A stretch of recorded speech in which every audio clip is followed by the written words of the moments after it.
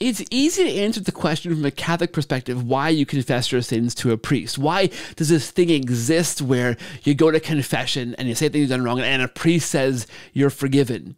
That's not hard to explain why that happens. What's more interesting, I think, for me, and hopefully for you, especially if you're a non-Catholic Christian, like an evangelical, Protestant viewer of this show, is not just, okay, why do we do that? But what are the deep biblical Old Testament, New Testament roots of the idea of confession, of reconciliation, of repentance, of penance?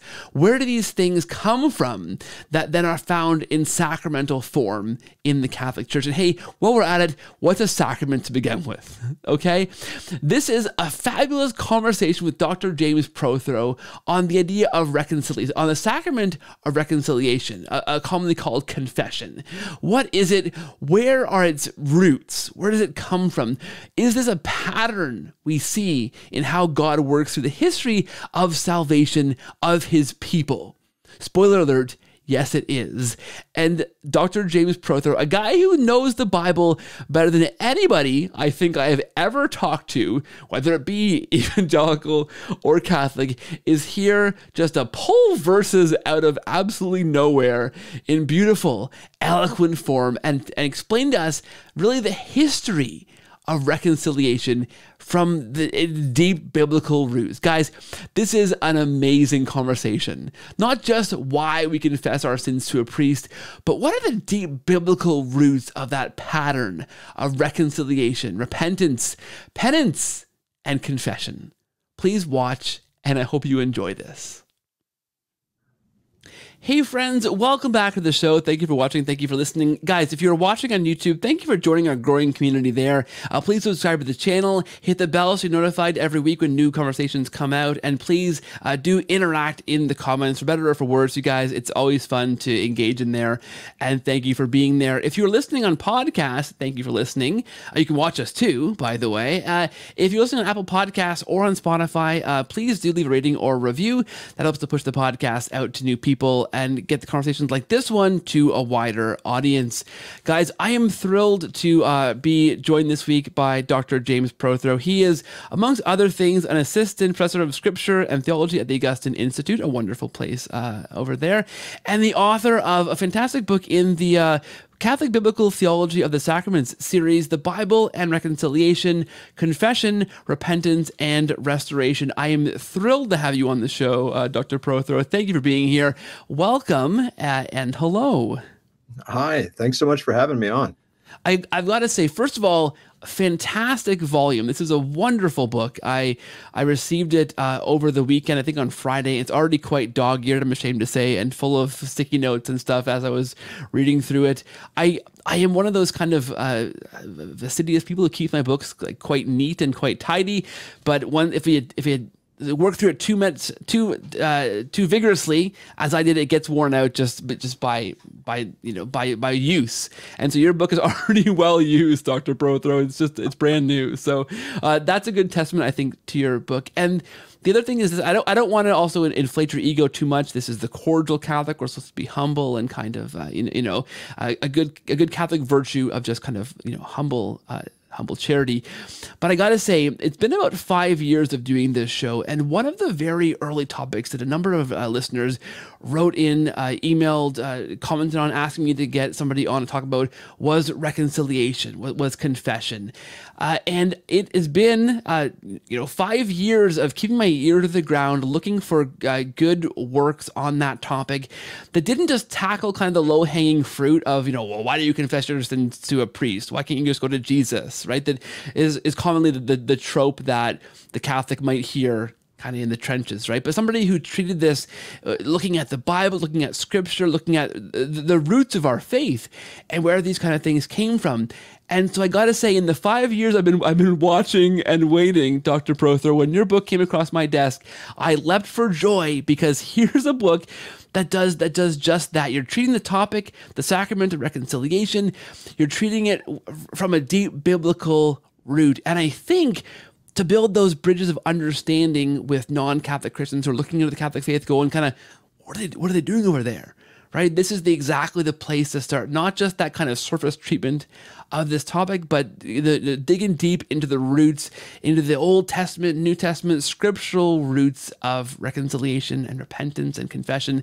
So, I mean, kudos to you for for a wonderful work on this, and really thank you for kind of helping me to end that search and bringing this to our guests. I'm thrilled for this topic. So thank you so much for your hard work on this topic, Dr. Prothro. Oh, thanks. I appreciate the encouragement. It's I had talked to somebody recently who read the book, who's a catechist in a parish, and she had finished the book, and she told me, she said, well, I bought this book because I thought I was just going to get more like good defense points, some attack points, right? Some of that low hanging stuff that's really important to people in the trenches, right? She's teaching kids who are in confirmation, but they've got one non-Catholic or anti-Catholic parent. Like, she wants some of those kinds of things. And I said, well, did you find it helpful? And she said, well, I did. But actually, that's not what I found was helpful, right? Since you go through the whole drama of mercy from kind of beginning to end, she said, I have some of those proof texts now, but more importantly, what I'm going to do is rewrite the whole curriculum that I teach confession with, right? To really put everything into the big picture. So that's, I hope that for whatever my book is worth, that it's able to do that for some people. It certainly was part of my process going through it. Yeah, that's wonderful. And truly that's really, because I was, and honestly, this is pulling the curtain back maybe too far, but I was searching for something that did this. I didn't want to bring someone on that was kind of like, oh yeah, well, here's the different scriptural, proof texts of why we confess sins to our priest and where the sacrament comes from, and Jesus said this here. I would, this is a much more fulsome treatment of this that digs deep into the, well, here's the Old Testament roots of this idea of repentance. I love this. So I think I want to begin on the ground floor because I think maybe the first hurdle to kind of overcome is the idea of a sacrament, right? And this is an entry in the series on the sacraments, kind of the biblical perspective of would Catholics have sacraments in the church, but looking from the outside, save for that non-Catholic Christian, and I myself as an evangelical Christian before I had my own conversion experience, would look at my Catholic friends who are going, in this case, very rarely, very infrequently, the guys that I knew were going into a little box, talking to a guy, telling them things that they did wrong, and the guy was somehow saying, okay, you're forgiven. That was bordering on weird pagan, strange idolatry, kind of like all wrapped up in kind of a weird perspective on no, like, Jesus forgives sins. Jesus, is the one you pray to and ask for forgiveness. What's that priest doing there? What's going on in that situation? Why? I had and many non-Catholic Christians have no context for the idea of sacraments. So I wonder if we can just kind of begin there at the 30,000 foot perspective, and just answer that question first. What is it when talking about a sacrament? What the heck's a sacrament to begin with? Is that? Can we start there?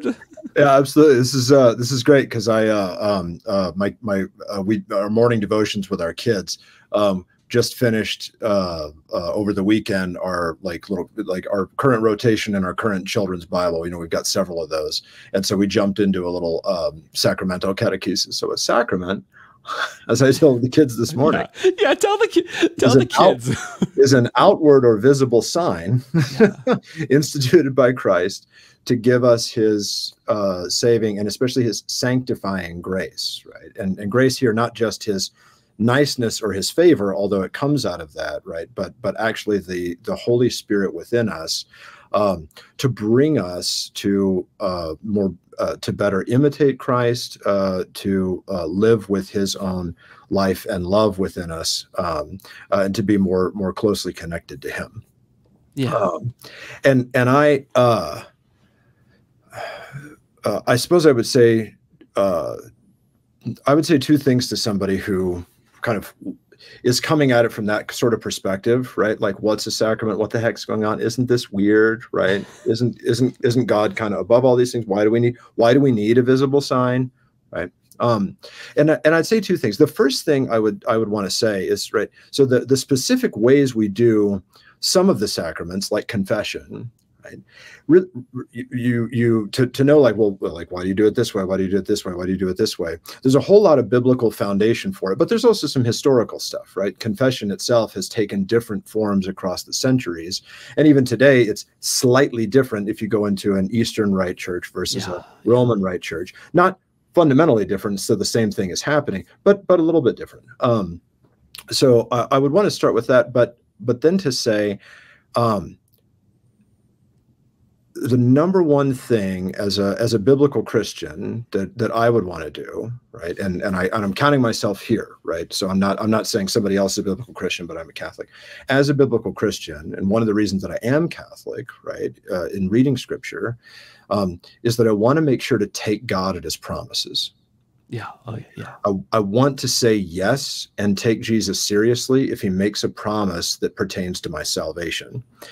And maybe I'll have to work out, and my faith will have to seek more understanding of how everything fits together and how it works. But I want to be able to say yes and try to do and live in what Jesus tells me to do, or live in the promise that He makes for my salvation. So, for instance, right, in John chapter 20, verses 22 to 23, right, so here's one of our proof texts, right? The risen Jesus on Easter breathes the Holy Spirit on His apostles, and He says, as the Father sent me, I'm sending you, right? That means that they are going to have the same mission that He has, right? And that He had, right? Which is to, right, undo the works of the evil one, right? To undo and defeat sin and its power, right? Which both has to do with, like, the power of sin, like to compel us and draw us and move us, but also, right, the guilt, right, that ruptures our relationship with God. And He says, right, I'm sending you out on the same mission, right? As the Father sent me, so I'm sending you. Receive the Holy Spirit. Whoever's sins you forgive, they're forgiven them. Whoever's sins you retain are retained.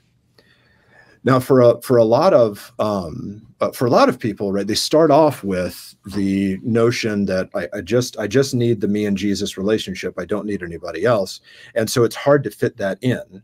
And what I want to say first is, well, the first thing we ought to want to do is, instead of saying, no, that's weird, that can't be, because I already sort of know how it works, and to take that me and Jesus thing as sacrosanct and push off one of these things, push off these promises of God for the sake of keeping it that way.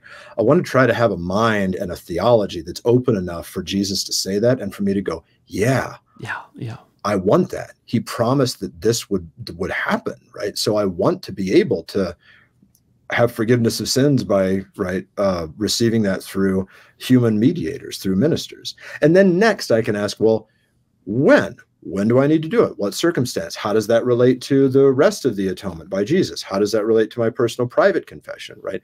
I want to ask those questions next, but I don't want to let the answers I already think I know basically negate or neuter this promise of Jesus, because that happens in a lot of people's lives. And then the second thing, we're talking about a sacrament as a visible sign, right? Right. Throughout the Bible, but you can see it especially in the incarnation of Jesus, right?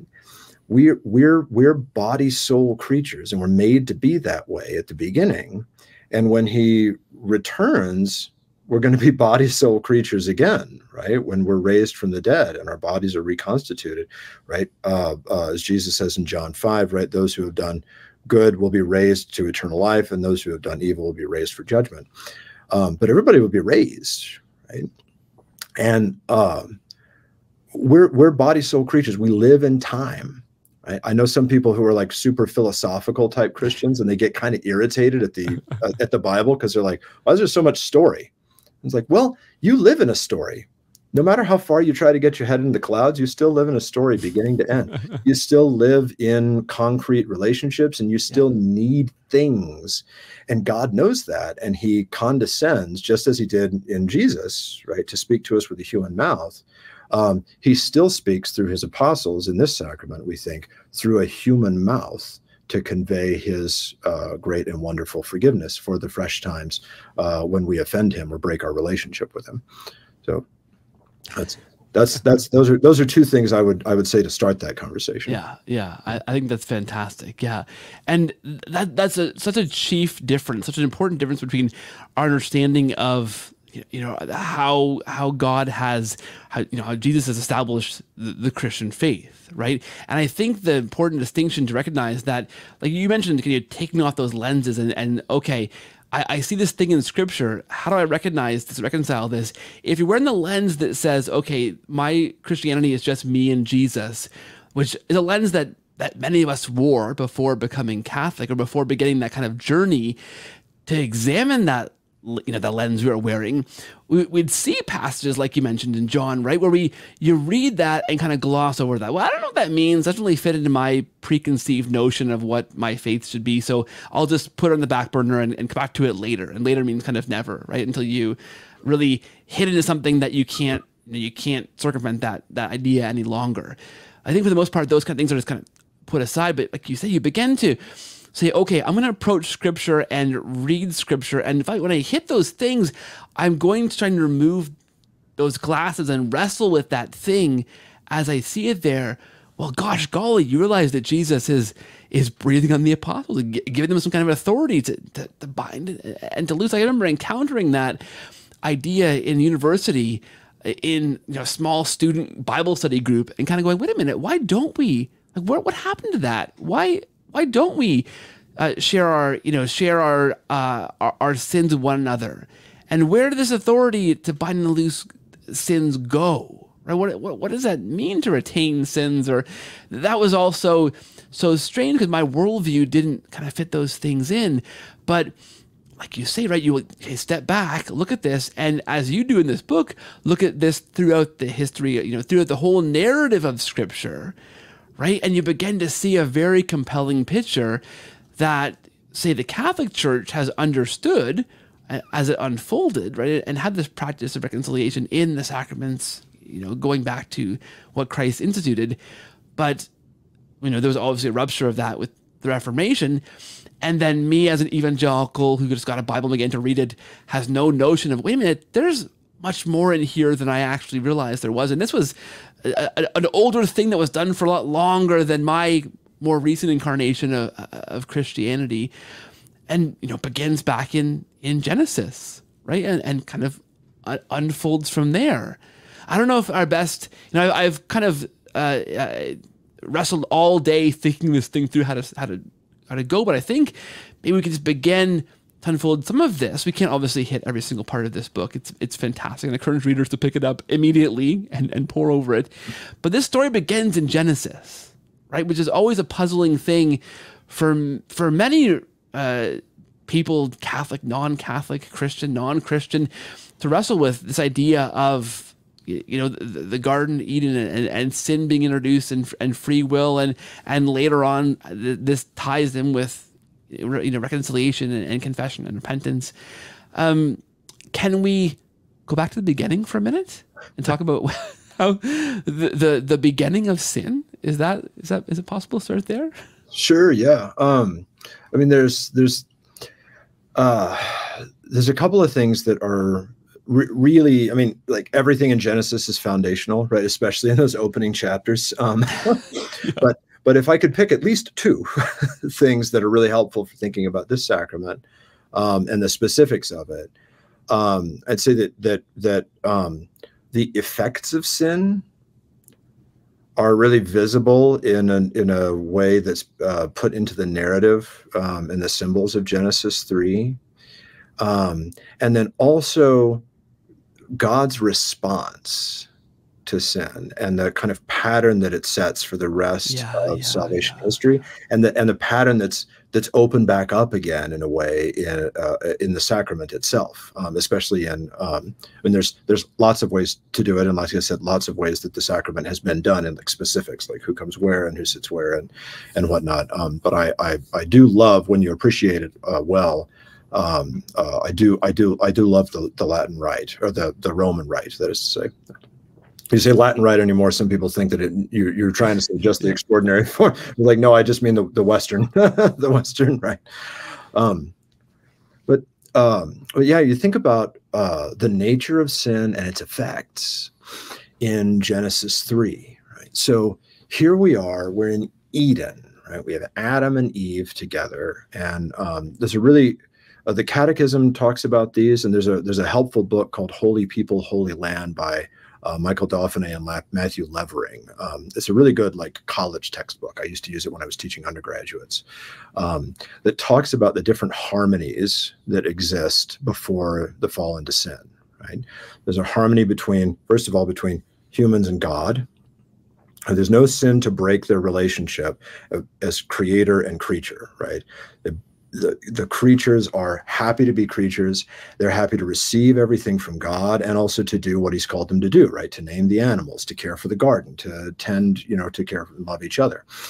And then secondly, there's a harmony between, right, humans and each other, between humans and the rest of creation, right? There's no breakdown. Everything is made to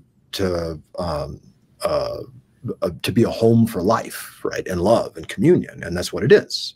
And then also between the human being and himself, right? And when Eve sees the tree, questions, the devil has asked, the snake has invited her to question whether or not God has given this rule for their own good or just to like keep them down, right? Did God really say no? He knows that you're not going to die. He knows that if you eat it, you'll become like him, right? You'll be wise like him. And she looks at the tree. She's like, well, it's good looking.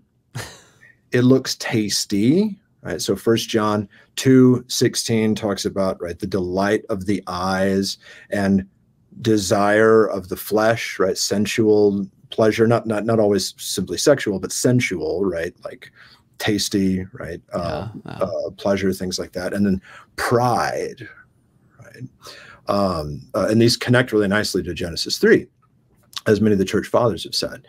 Right? She's enticed by her desires and her sort of attraction to what's nice, and especially like the pride of wanting to be like God in a way that God didn't make you to be like him, right? Yeah. Not wise in him, but wise apart from him. I can get a secret magic apple that will make me like my own God, and I won't need him anymore. And then when this happens, right, those harmonies, those communions break down, right? Because Adam and Eve, right, quickly feel ashamed and they hide from God. They blame each other, right? Adam especially blames Eve. Eve blames the snake, right? And then when God pronounces the consequences of this, right, they still have their proper nature, right, as humans, and even as men and women. But it's now going to be broken, right? Things aren't going to work as well, right? The man will still till the garden, but the earth is going to like work against him, and he's going to have to earn his food by the sweat of his brow. Thorns and thistles, right? The woman will now have greater pain or significant pain in childbearing, right? They'll have conflict between each other, right? As has already started because they're blaming each other, right? Yeah. And then finally between the human being and himself, right? The people who are created to be body, soul, right, and to continue living because they eat from the tree of life, right? That's now going to break down. You're dust, and to dust you will return, right? And your body and your soul will be separated from each other in death. And so those are, you can see here consequences of sin, right? Temporal ones, right? Ones that are for a short term, but then also eternal ones, right? That unless they get fixed, right, are gonna end the human being what God made him to be, body and soul, right, forever. And they hand this circumstance on to every generation after that, right, in original sin. And everybody also inherits the concupiscence, right, the perversion of good desires that you can see Eve has when she looks at the tree, when she wants to taste it, when she whatever. And Adam's concupiscence as well, to want to choose the path of least resistance instead of saying, hey, wait a minute, babe, stop. Let's take a minute and step back. We can't forget Adam's role in this. Yeah. And so you can see all of this breakdown, but then you can also see God's character, right? So he pronounces these consequences of sin, right? So that like the sins have consequences and there's no way around that, right? But what's the first thing that he does after they've sinned? Is this a quiz? I mean, I'll answer it if you don't want to. Right. But they sin and they hide and they cover themselves with leaves. And then it says God came down, or God came and walked around in the cool of the day. Yeah. Right? And he opens his mouth and he speaks. Right? The first thing God does to Adam and Eve after they sin is approach and then speak. And he invites them. He asks a question that points right to the thing that's gone wrong. And he says, hey, where are you? It's not because he doesn't know, right? We're not going to read the passage like that. But he's pointing to the exact thing that's wrong and inviting them to confess. He does the same thing with Cain, right? After Abel is dead, God comes down and says, where's your brother? Right? Yeah, he knows. Yeah, right. You have this invitation right, to acknowledge the problem, and who knows, right? What would or wouldn't have been different in the story and the way that it played out had Adam said, you know, drop down. The people listening on the podcast can't see me bowing down here on the camera, right? But had Adam said, "Dear God, I'm very sorry," right? I made a big oopsie, right? What he does instead is he blames God for giving this. He blames the wife for doing this, and he implicitly blames God for giving him this woman, the woman you gave me. Adam's complaint. But God comes and he invites the confession because he wants them, after the relationship is broken, to re-engage it. Right? And that's really, like, ultimately at the end of the day, that's what the invitation to reconciliation is, right? That's what we ought to hear every time we see a sign posted with confession times, or we see that green light on, is this is God through the person of the priest who has this same mission, right? Continued from Jesus, saying, hey, where are you? Come talk to me. Right? Don't keep walking away. Come re-engage the relationship, right? We'll fix the thing, and then we'll start over again, right? And we'll start talking to each other again. Because what sin does is really, it just breaks that relationship down.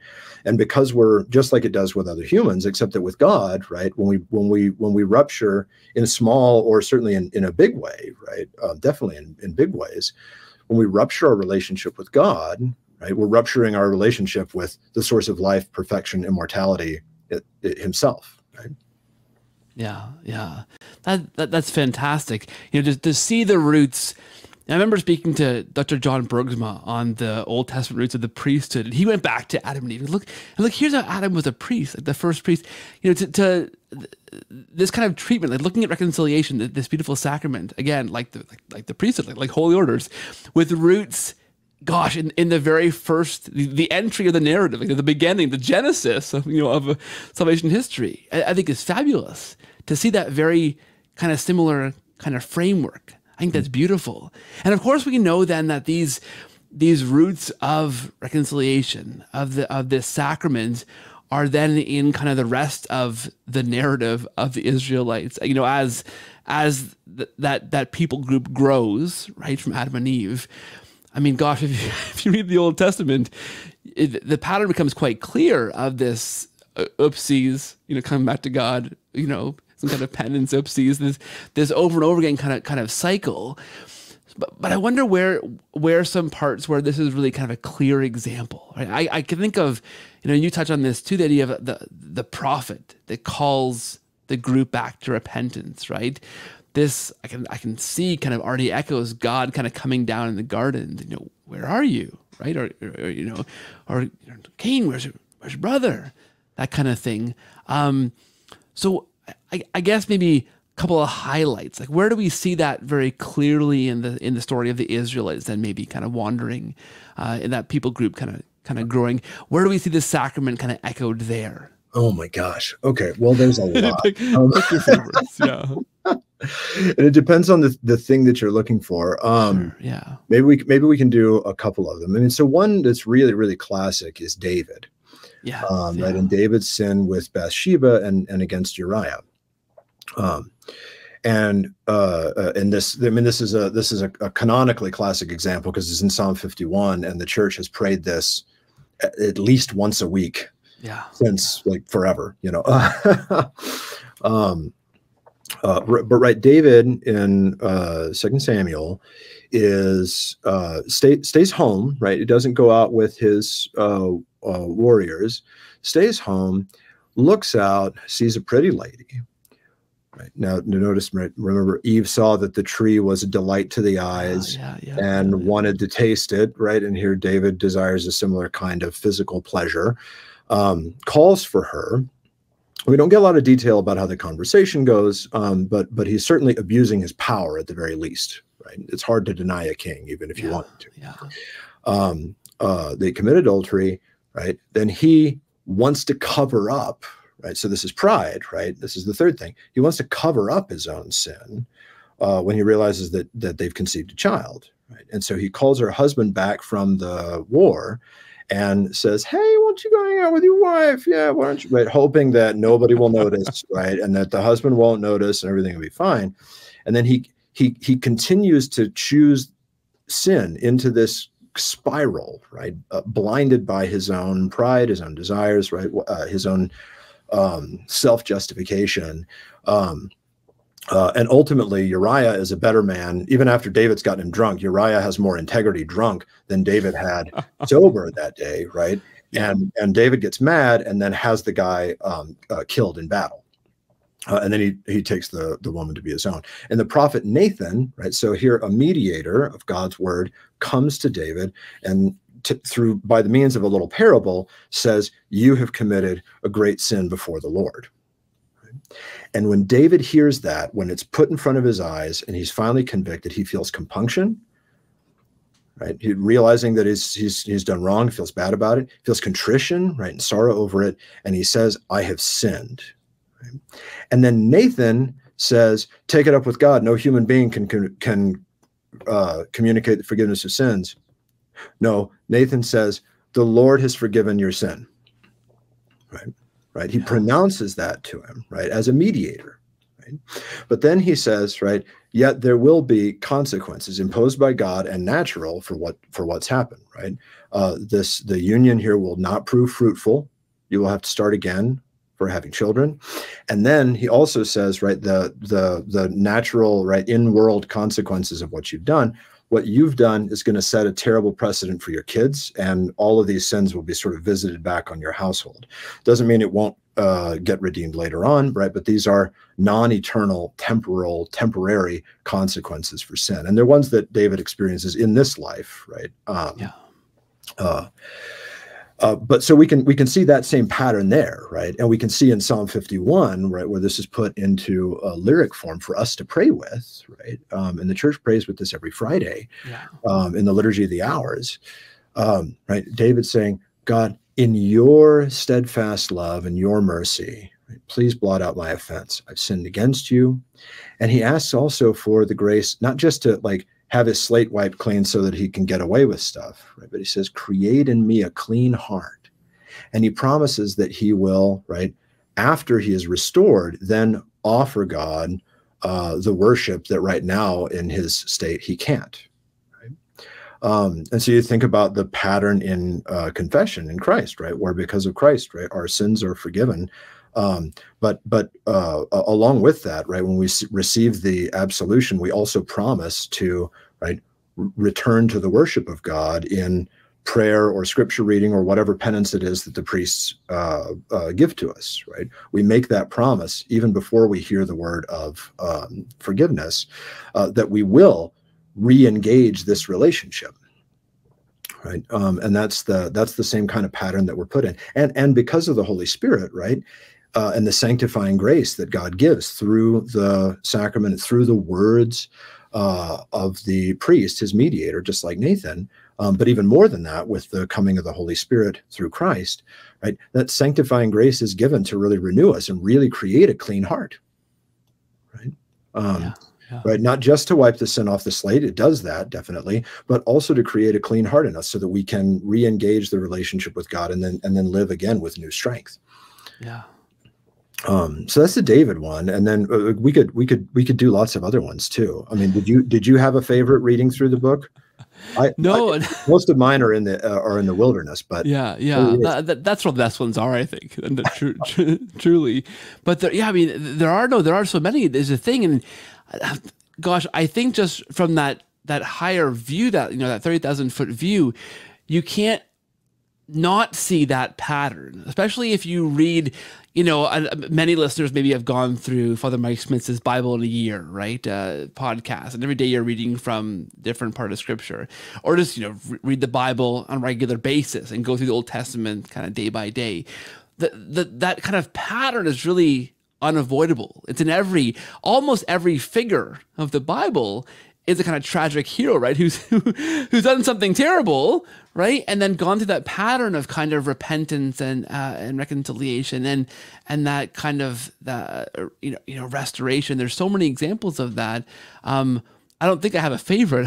I think David probably was my favorite, and you took him, Dr. Prothro. So, I don't know if you have another one that illustrates a different quality of that. I think that penance angle is interesting, because I think that's, and we can circle back around to this in a few minutes, but thinking of how reconciliation is done kind of these days, contemporary, how the Catholic Church kind of frames that sacrament, just the word penance is going to set off alarm bells, right? Well, why am I doing anything? Like, God forgives me. I'm forgiven in the sacrament. Why am I having to do anything to, in quotes, kind of, air quotes for the podcast listeners, make up for that sin, right?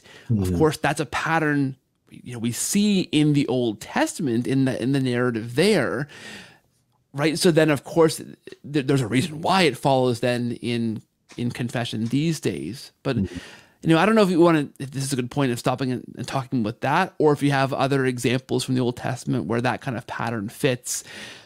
I don't know. Yeah, no, so that's great. I was thinking a second ago that this is something that would be great to hit before we finish. So, so two principles that I think can be useful here, and one of them is an Old Testament story, and then we'll also do some New Testaments. All right. So this will do a little bit of both. But one story in the Old Testament that's really helpful here in Israel's wilderness wandering is to look at Numbers, especially chapters 13 through 17. Right, so the children of Israel are wandering in the wilderness, and they're headed to the Promised Land. And in chapter 13, right, they're there, and they send out the 12 spies, and the 12 spies go out there for 40 days, and then they come back, and the majority of them, they say, yeah, that is a great land that God promised us, but the people are scary. Let's go back to Egypt. Yeah. Right? And they want to reverse their redemption, right? And all of the goodness that God has called them to, right? They want to go back to the thing that God tried to get them out of. And Moses falls down to intercede. And God says, well, I'll listen to you. I won't destroy the people utterly. Right. That's the fullest, right? That would be like what we talk about, the eternal consequence of the sin, right? That's the real thing that this deserves, is actual just destruction. Where God says, I won't do that. I'm going to convert this to a kind of mitigated punishment, right? And it will be temporal and temporary, right? Not eternal. And you're going to get 40 years to wander in the wilderness, 40 years for the 40 days that the people looked at my gift and then said no to it. Right. Because it wasn't just the 10 spies, it was all the other people except for a couple who said, let's go back to Egypt. So this is what God does. He imposes this penalty. And but it's not going to be eternal necessarily, right? But this is the penalty that's imposed. It's a fitting kind of penalty and penance. But then you watch them through the rest of the 40 years. And number one, God takes care of them. He doesn't abandon them, right? He takes care of them. And if you watch the book of Numbers starts off with a census, that's why they call it Numbers, right? It's a hard book to start. And then once you get going, there's some interesting stuff. But if you come to about 4/5 of the way through Numbers, you're going to get some of the final reports before they get right up to the cusp of the land and start Deuteronomy, where Moses gives his final address. And it gives the number of the people who are there. And it's still over 600,000 people, right? right? God has taken care of them. He has kept his promise to make a family for Abraham. He hasn't let their sins actually undo it, but he has also worked out a kind of just response and penalty, right, that corresponds to what they've done.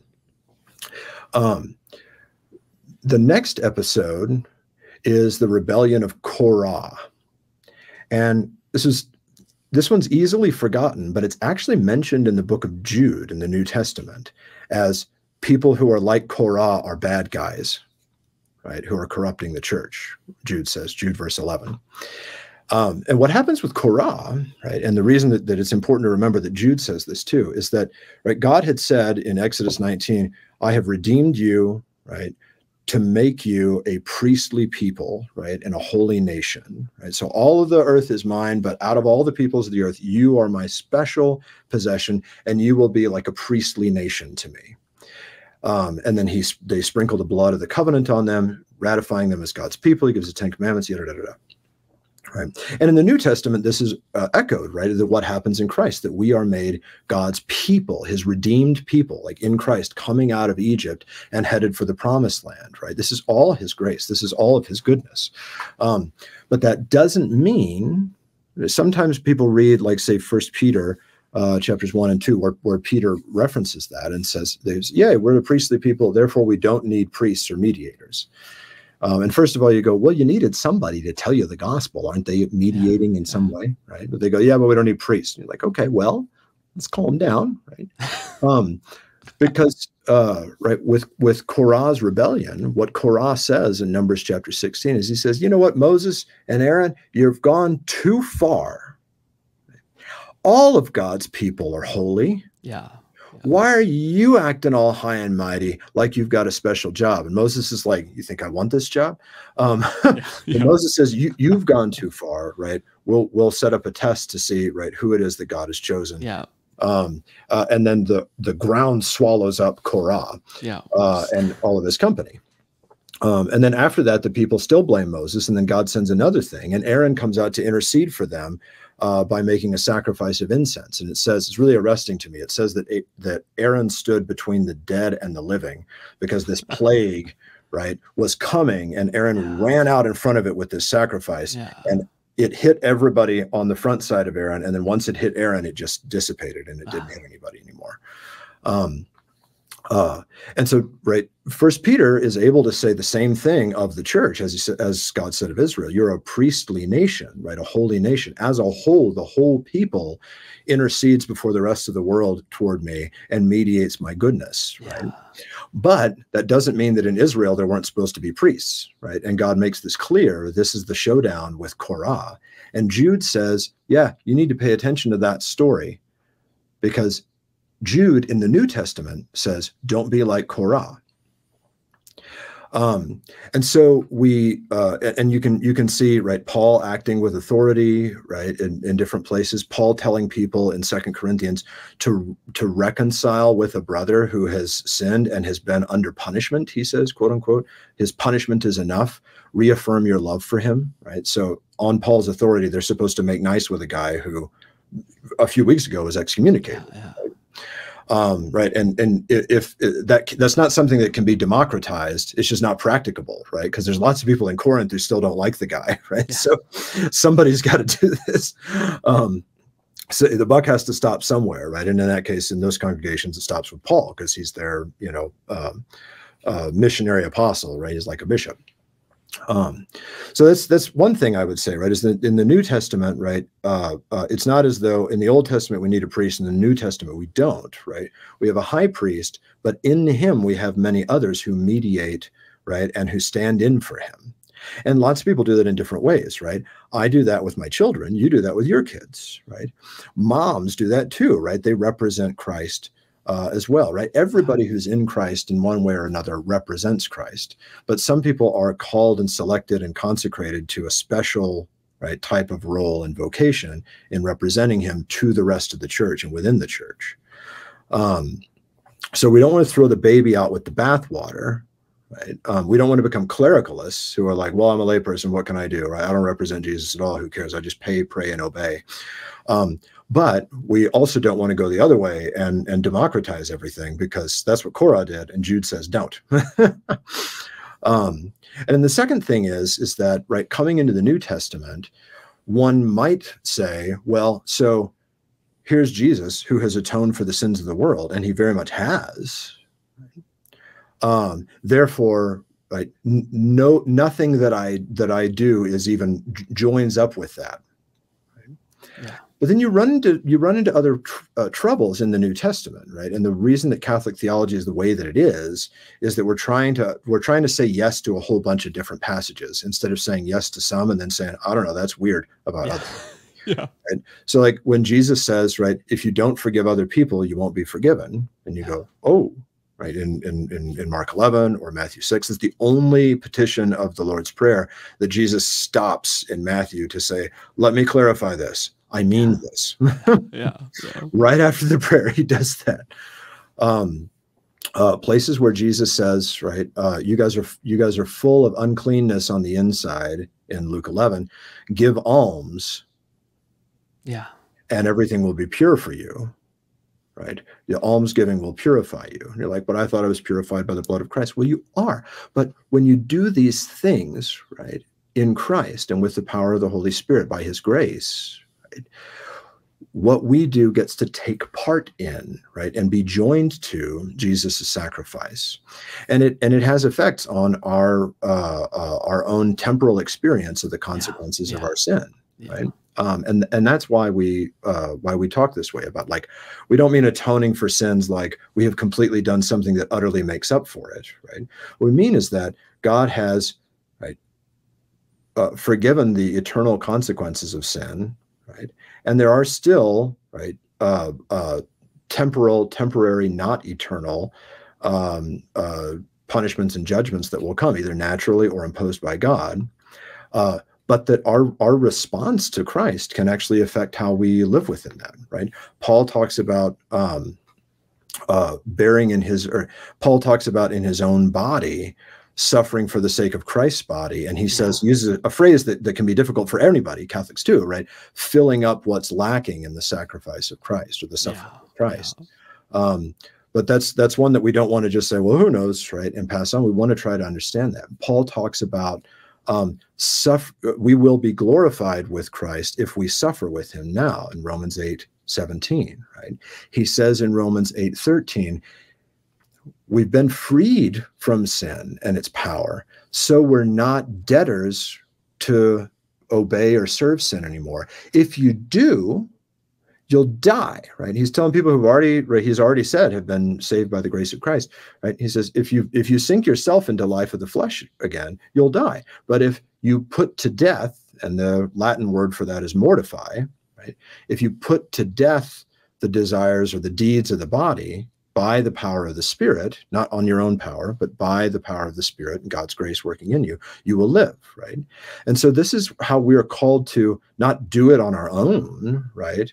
Not to say Jesus did half and I'll do the other half, right? He did everything, but part of the everything that he did was, right, win this grace for us so that we can actually be transformed, right? And that we can play a minor supporting role, because he loves to see his kids act out in his play, right? Play a minor supporting role that he's called us to in this. And so when we think about penance, right, this is the context it fits in. It's not just like self-flagellation or like, well, the more bad I can make myself feel, like we're just trying to trump up shame or something like that, right? It's actually about learning how to mortify, put to death those desires, right, of the flesh by maybe fasting, maybe almsgiving, and then especially through prayer and re-engaging our relationship with God, right, where we can actually more and more be what he's called us to be, right, and live by the power of the Spirit, right, to suffer with him that we might be glorified with him, to re-engage our relationship with him and become imitators of the Father who loves so much and forgives so much. That's fantastic. And I know I don't want to go too far aside here. We're getting close to the end of our time, but I know you've written books on justification as well. Look, and this is a great topic, I think, to tie in here for a second here. I don't want to get you going on a different topic. and I'm very excited about this topic as well. So we could just go on for ages.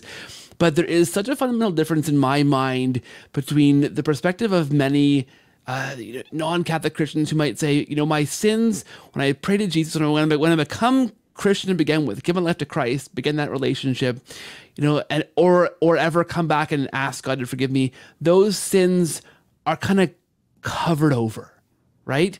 They're not gone away. Christ just looks away, right? It's that judicial fiction idea, right? Of in the court of law, those sins will be ignored by God. Like the Catholic difference, and you know better than I do how to articulate this, probably Dr. Prothro, right? Is that transformative grace, though, in that repentance, in that turning from sin, right? And that for me is a big difference. And I think many listeners, I think that's worth for a second at least highlighting that's the difference in my mind with reconciliation as it is in the sacramental form, right? Is that Christ is calling us to be transformed, to actually become that kind of sinless, right, person, live that life, rather than just having my sins kind of ignored or covered up, right? And I'm still kind of that wretched person, and I'm still, not great. There's a big difference there in Catholic theology, I think. Does that make sense? Yeah, I think so. And it's we want to avoid the like overcorrection, right? So there's like lots of stuff in the Bible about like just forgiving, like canceling the debt, right? Or God turning away his face from sins, or covering over, right? The word language for atonement is about covering. And so we don't want to deny that, right? Forgiveness of sins is a big deal. But we also don't want to deny, and we want to emphasize that it comes along with, just like what you were saying, right? It comes with God giving us the gift to actually transform us, right? So that we're not left in our sins, but counted differently. We're also, even more than that, right? We're forgiven, and then we're also sanctified, right? And that's actually part of the process of salvation. And there's a number of angles we can look at this from, but I mean, one of them is just thinking about what salvation is, right? If the issue of salvation really is right, analogous to a bouncer at a club deciding whether your name's on the list or not, then that's all I need, right? All I need for salvation is to be able to know that there's a way in which God has put my name on the list, right? And he does, right? He writes this in the book of life, right? That's there. But, right, actually getting in, right? When we think about heaven, we think about salvation, we think about what God made us to be, right? I mean, God kind of loses if he made us to be like him, and then we just never are, but he decides he'll let us hang out in the house anyway. Right? Right? No, but this is a massive plan B situation if that's the case, right? But if what God can do through the Holy Spirit, right, in this life, and then if anything still needs to be done afterward too, if what God can do is actually purify us and actually, right, make us like him in the way we're supposed to be as creatures, right? Like back in Adam and Eve, right? Then that's like the end goal of salvation, right? To become like him, right? And his nature is love. So again, going back to penance, right? All of our self-denial is not just meant to be beating ourselves up, right? Or like a divine diet with fasting or something like that, right? It's actually meant to train us to say no to our own selfish desires so that we can say yes to God and others, right? And that's love, right? That's part of us being, right, in little ways in this life, being transformed to be like him, to be what he made us to be. And so, you know, and in that context, right, then Christian sin is still a problem, even when it's even when you haven't broken your relationship off with God, right? Even little ones, right? So going back to like taking God at his promises, right? All the places where Jesus says, right, that this or that or the other thing, right? Having mercy on others will, right, will engender more mercy toward you, right? Forgiving others will engender forgiveness toward you. All these sorts of things. And he's not talking about God being withholding, right? But he's talking about like, well, listen, if you're like, you're either on this train or not, right? Either forgiveness transform your life so that you're forgiving, or it doesn't, right? Like the parable of the unforgiving servant, right? Who's forgiven like a continent, right? 10,000 talents, and then won't forgive somebody else a few months' wages. But in 1 John 5, right, John says, if you see a brother, right, so a brother, a fellow Christian, right, sinning a sin that's not unto death, you're like, okay, this is not unto death. So it's not that bad. We just be fine. He says, ask God, and God will give that person life. You're like, wait a minute. I thought he had enough life. Isn't he in? Isn't he a Christian? Isn't he what? And it's like, well, no, but if the goal is to become like Christ, right, then all of the ways that we're not like Christ, they're not a problem like you need to go lacerate yourself or something like that, but they are a problem for reaching our ultimate goal, right? And interceding for each other, right? And then also, especially, right, in the sacrament of confession, right, is meant to deal with that. And then so is the rest of our life of piety. The Catechism, I forget the paragraph, but it's in the section on penance. The Catechism talks about this, and it says, in this way, every sincere act of devotion is part of our life and forgiveness of sins, right? Not because we're earning it for ourselves, but because it's part of us being purified of, right, what's still earthly, what's still selfish in us, right? What we need to put to death, right? And every sincere yes to God is also a no, just in the same way that our penances, our no's to ourself, are training for saying yes to God. Every sincere yes to God in true devotion and love towards somebody else is also saying no to the sinful desires that I have, right? That want to direct me to do something else. Yeah, that's fantastic. Okay, I think that this is maybe, I don't know, the most important thing, but the words like mediator, words like intercession or intercede, those are those great big kind of alarm bells going off words for the non-Catholic Christian who hears those things and goes, aha, I got you. Like you're putting a thing in the way of Jesus that shouldn't be there, right? Jesus forgives the sins. Why would I ever have to do anything other than just pray and ask for forgiveness? And it's done. Poof, it's done, right? We talked earlier in this conversation about, well, we see the risen Christ breathing on his apostles, giving them the power to bind and loose, right? We know that the early church understood that quite clearly as this thing that passes on and keeps going. It doesn't just end when the apostles die. We can flesh that out maybe in a second. And then I think too, as a Catholic, as somebody who became Catholic and who used to, in my bedroom, in my dorm room, kneel on my bed in my dorm room and ask for forgiveness from Jesus and kind of hope that I was forgiven. That experience, that physical experience of that versus a sacramental going in and talking to a priest who I believe is in succession from those apostles, who I see in scripture is given the ability to bind and loose those sins, who uses the words that Christ put into his mouth to say, hey, by the way, you're forgiven here. That experience, that physical experience, that's an apologetic all unto itself, because that experience is so fundamentally different. But those words, right? Those words, mediator, intercessor, the fact that that priest is saying those things at all are alarm bells. So we've talked about, right, where that is in scripture, those roots, but that was, that wasn't as if we're reading that wrong 2,000 years later, right? The early church received that and understood that quite clearly and began to practice those sacraments like reconciliation under that authority that the apostles passed on, right? Yeah, that's right. You're going to find this throughout, right? You don't have a period in the early church, or you don't really have like pockets of people in the early church, right? Heretical Orthodox, at least after a century or so. You don't really have any pockets of the early church that any Protestant Christian today or Catholic would say, yes, that's the church, who isn't affirming this, right? Either the reality of like the need for penance, right, to become what God has made us to be in salvation, or denying the reality of people who are intercessors, mediators, or go-betweens. And one of the issues here also comes in with like what these words mean, right? Because sometimes the words they take on their own meaning in history within the Catholic Church, and then they take on a new meaning in some of the apologetics, right?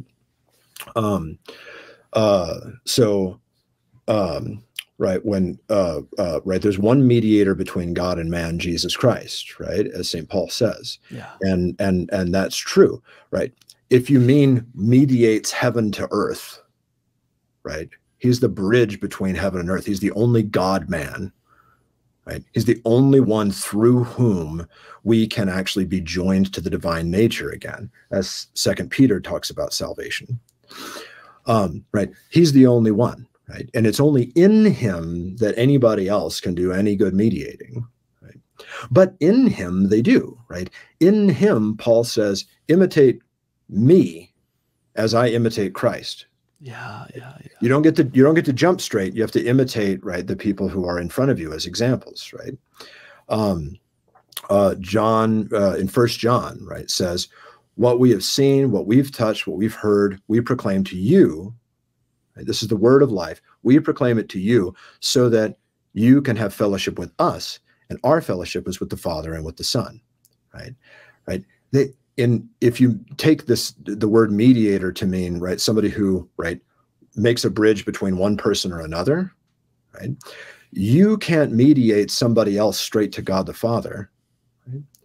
But you can be the bridge between somebody else and Christ, right? Yeah. This happens all the time in evangelization, right? Lots of our evangelical friends would say, go out and do mission. Why? Well, because somebody needs to go tell them. Well, why do they need that? Well, because somebody needs to make the connection here, right? And you can do that, in fact, with your mouth, right? As one does in sharing the gospel, and as we believe priests do with their mouth in the confessional. And you can also do it with your mouth or your mind or heart in prayer, right? And it doesn't mean that you can't kneel down next on your bed and confess your sins. You should do that, right? And again, going back to the liturgy of the hours, right? This is something that's built into should be built into the church's prayer life every night, right? As an examination of conscience and, right, a request for God's forgiveness, right? That's a good thing, right? This is a sacramental expression of that. It's not the only place you can ever go to confess your sins, right? And so again, we want to avoid the overreaction, right? Where one group says, never say anything to a priest or another human being. And then another person says, yes, only confess your sins to the priest, because otherwise who cares? It won't count. It's like, well, no. God likes to hear his kids talk to him about their stuff all the time, but he promised that he would especially work in this way. And we want to take God at his promises and say, yes, I will go avail myself of that because he promised a gift, right? It's not a greater, it's not a greater act of devotion to God to say, you know what, God, I believe in you so much. I don't need that thing that you gave me that was supposed to be helpful to me. Right? That would actually be a little bit impious because it would be implying that he didn't know what he was doing. So mediate, right, to be able to do that, and intercede, same way, right, to step in for somebody else. But that's literally like intercede, right? If we're scared of the Latin word, just jump over to 1 John 5 and you can see it happening, right? Or you can see it commanded, right? Where John says, if you see a brother committing a sin, ask God, and God will give him, right, that the brother committing a sin, life. Right? Yeah. Right? He's telling you to do so, right?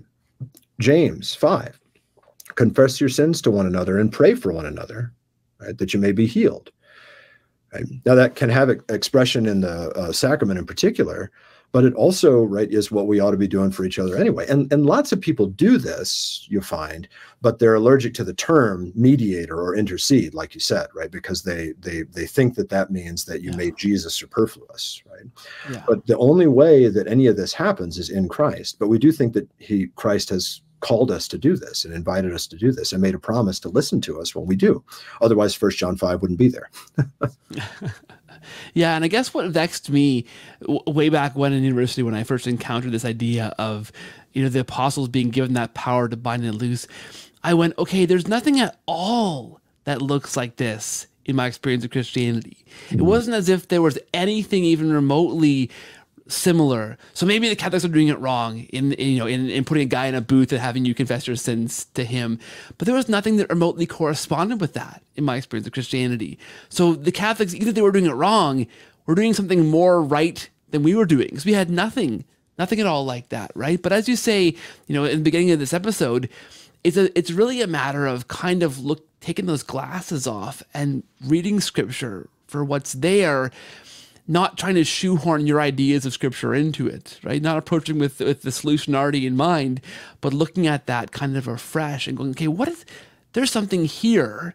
Now, how do I understand this, right? And I think connecting that, as you've done so eloquently, to the history of, or the totality of scripture, Old Testament and New, right? The history of God's plan of salvation, looking at something like reconciliation, confession, this sacrament in that context. Well, gosh, it's pretty eye-opening. You've done a fantastic job highlighting that, and I think it's a pretty interesting thing to kind of reflect on. Okay, maybe I don't understand what this is, apart from this sacrament that's going on here. I think it's definitely something that's really interesting. So thanks for bringing that out so well. I think that's awesome. I do want to say thank you for being here, also for this wonderful book. And I guess ask you, where do you want to point? I'll put links in the show notes for the show to where people can find this book from Baker Academic. It's incredible. It is. It's wonderful treatment of the subject. So thank you for doing that. I'll put links in the show notes to that.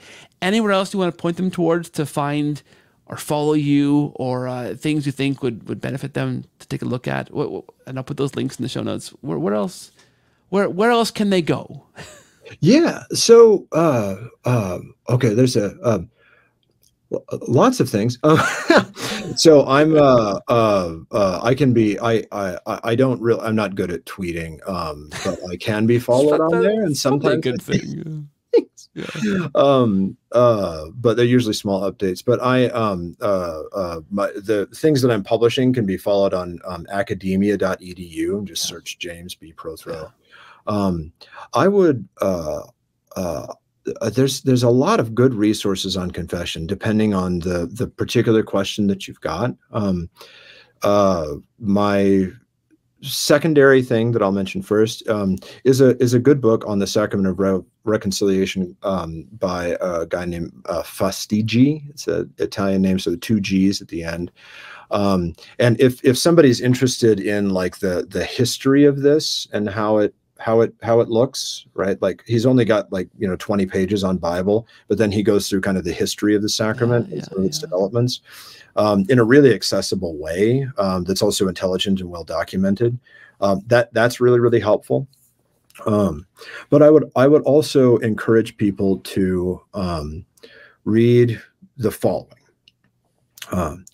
2 Corinthians 5, where Paul talks about God not reckoning our trespasses, and also talks about, right, the need to be reconciled to God and us becoming the righteousness of God. And then into chapter 6, where he says, don't receive the grace of God in vain, because you can, right? So be about it. I'd encourage people to read the Gospel of Luke, the parable of the prodigal son, especially.